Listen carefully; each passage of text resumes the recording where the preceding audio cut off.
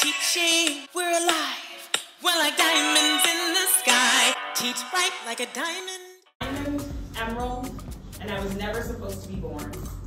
3 different doctors told my mother that she wouldn't be able to conceive children. And then once she finally was impregnated with me, they told her that I would have disabilities, that I would have scoliosis, that my spine was shaped like an S.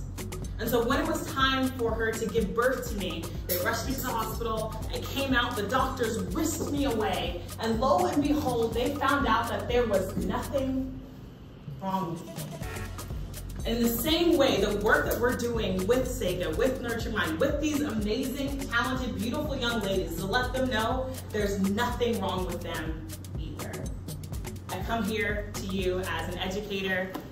Thank you, Angelique Beverly, my New York mom, for being here with me today. I also want to honor my husband, Dr. Dwight Anderson Williams II, PhD, who's doing work in mathematics as well.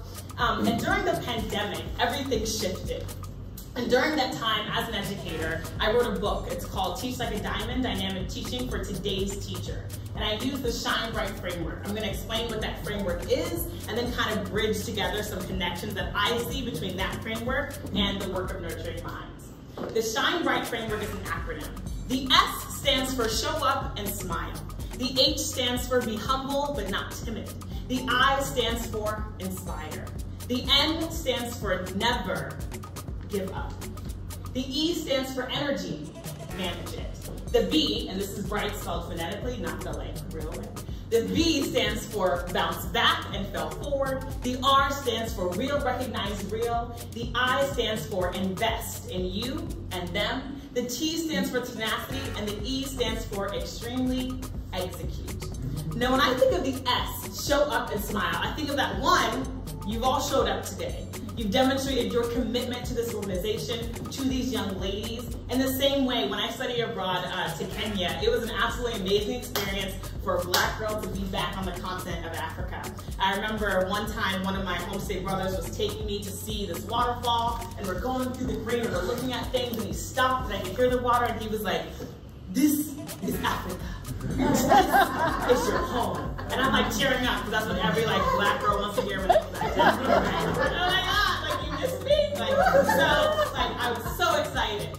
And in showing up, I also learned Swahili while I was at WashU. I didn't know they taught Swahili. I found this Kenyan group that was there. It was called Haba na Haba, which means step by step. Can you say Haba na Haba? Haba na Haba. Awesome. Like that's what we're also trying to do here, is to make steps towards a journey. In that same way, when I was learning Swahili, I was taking French before because I thought I was gonna speak French to like Africans.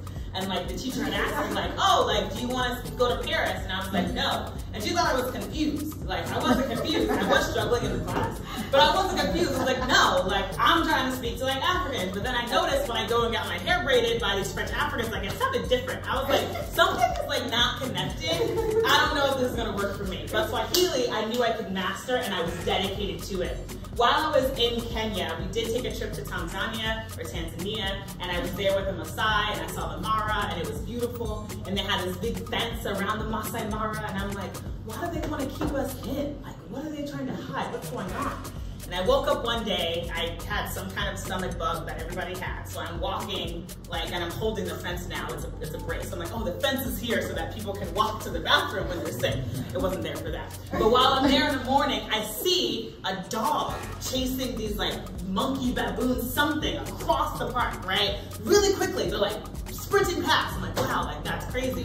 I come back a few seconds later, and just like a cartoon, that baboon is now chasing that dog across the other way. And I was like, oh, the fence is not to keep us like protected in, it's to keep those things out. So in the same way, right, the funds that are donated for SEGA and for Nurturing Minds are there to make sure that those ladies stay protected where they are, to ensure that they have all the resources that they need. And so I thank you for showing up. And one of the other ways that I showed up was singing the Kenyan national anthem. In Swahili, I know it's not the Tanzanian national anthem, but it's still in Swahili, and I think the words are very poignant. So it goes, "E Mungu nguvu yetu, ilete baraka kwetu, haki iwe ngao na mlinzi, na tukae na undugu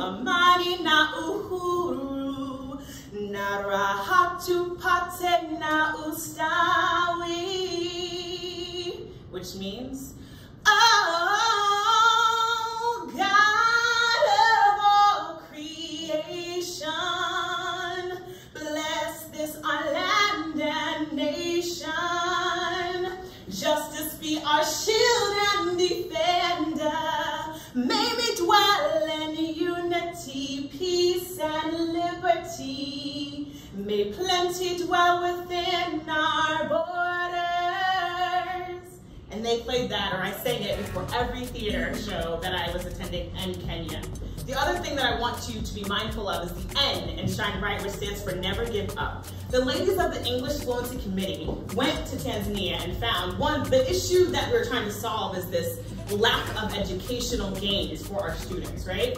And so with the work that the English Fluency Committee has done, with women and people going every year to work for 2 weeks to help these students establish their English fluency, the national rate for students going to A levels or getting into university is 3%. At SEGA, 100% of those girls are going to higher levels, right? And so how could I not be a part of that? So my work with the English Fluency Community is helping look at curriculum, make sure that it makes sense, make sure that it's culturally relevant, adding some Swahili and editing here and there, adding songs and joy. And what I love about these ladies is that they understand that to master a language, kids need to be seen. They don't need to just be taught in a way that's like rote. They need to be seen and need to be heard. And that's why I love working with these women, because they want to make the lessons engaging. They're trying to put their whole body in it, and they want the girls to be able to develop voices for themselves. The last thing that I'll mention in terms of the remote learning is one of the things that I was blessed to do was to teach the teachers who are now doing remote programs. Just because of COVID doesn't mean this work stopped, right? They adapted and developed new ways to see these children. And so there are remote learning sessions. And so I got to teach American teachers about all the Zoom techniques and like what to do to make things work abroad. And so I'll tell you a secret, just like I told them. The #1 key to running a Zoom class is to wear pants. Because you never know what's gonna happen. You might need to jump up, so just cover yourself. And then all the other Shine Bright attendants will take care of themselves. And so, I mentioned the name of this group was Haba Na Haba. Are you saying? Haba Na Haba. Step by step. There have been many steps that it took to get me to where I am now, as Betsy delineated. So, graduating from Washington University in St. Louis with honors in African American Studies, creating the minor of Swahili, coming here to New York, becoming a teacher, teaching through quarantine, joining the English Fluency Community, and seeing the work being done despite this, it all comes back to my why. So there's a great Steve Harvey quote that says, the 2 most important days in your life are the day you were born and the day you find out why. I wasn't even supposed to be born, so I take every day very seriously. And then I also discovered the reason I'm supposed to be born is to teach and educate teachers, which is connected to this work. Teachers that look like me, teachers that don't look like me, but if I can bless girls across the world who look like me, why wouldn't I do it? So what's your next step? What is your why? And one of the things that I also learned in terms of tenacity was this book, Dead Aid. It's written by Gambisa Moyo, which means heart. And it basically talks about how, so 2 things. The reason these young girls were not succeeding academically wasn't because they had a learning disability. Like, as a special educator, I'm very versed in what a learning disability is, how to address it, how to do all these things. I studied how they approach special education in Africa as well. There's a systematic problem if 3% of your kids are meeting, of the girls, right, are meeting proficiency level. To meet a systematic problem, you need substantial change. And so that's what's happening here. This is not dead aid, where money is being transferred from one country to another country, one NGO to another NGO, and the people don't actually see anything. This is going to those girls that you see there, the work that they put in, the teachers on the ground who are doing this work. It is impactful work, it is substantial work, it's not fluff. So if you want to be a part of something that's real and you're not already, join us. Because, look out, 'cause here they come, and they're marching on to the beats they drum. They're not scared to be seen, they make no apologies, so we must teach.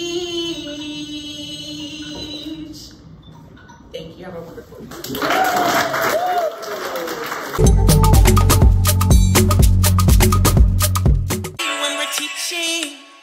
We're alive, we're like diamonds in the sky. Teach right like a diamond.